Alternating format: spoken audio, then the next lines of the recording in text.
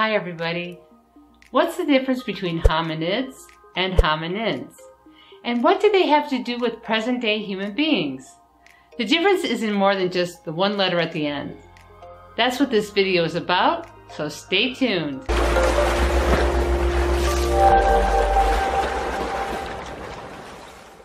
I'm Subtitles Smith from Rise of Truth, where our goal is to leave no stone unturned in our search for the absolute.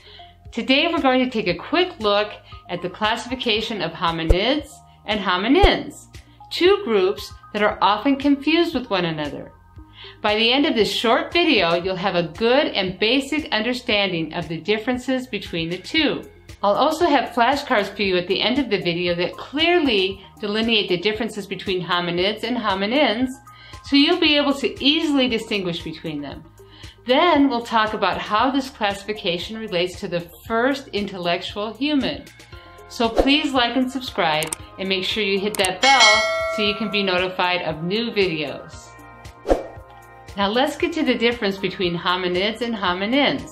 We're going to focus on the members of each category so you can distinguish between the groups when they're mentioned or referred to. The following definitions are based on the newer classification of hominids and hominins. Hominids include the great apes and also humans. The members of this group include bonobos, orangutans, gorillas, chimpanzees, and humans. Those are the 5 members of this group, the hominids. So it includes the present-day great apes and humans, but also all of the extinct species from all of these groups. Okay, so make sure you get that. 5 members of the hominid family. 5. Let's go over them one more time. Bonobos, orangutans, gorillas, chimpanzees, and humans. All species from these groups that are alive today, and all species from these groups that are extinct. So hominids, in terms of taxonomic classification, are a family, and hominins are a tribe or subgroup of that family. Hominids are the bigger group, and hominins are the much smaller group. Who are the hominins? Feel free to let us know what you think they are in the comments below. Hominins are defined as all members of the human clade after the split from the chimpanzee. A clade is a group of organisms that have evolved from a common ancestor.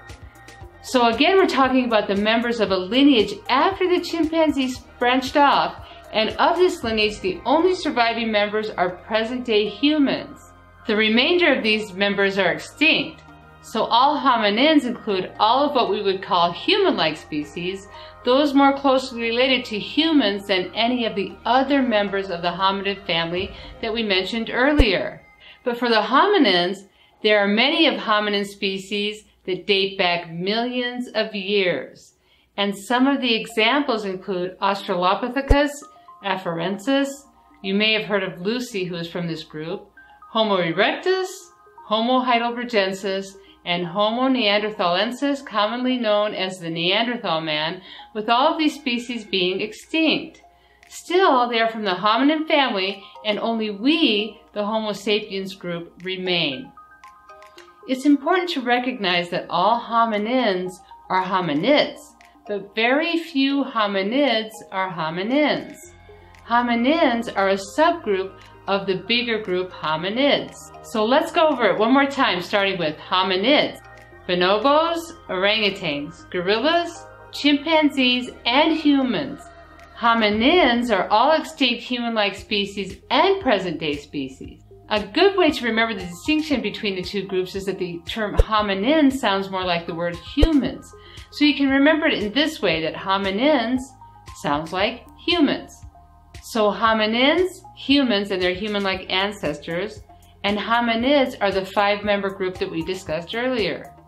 But do remember that the hominid family includes humans and their human-like ancestors. And if you want to join a community of learners, people just like you, please subscribe to our Facebook group, Rise of Truth, where we'll continue to discuss matters of science and religion.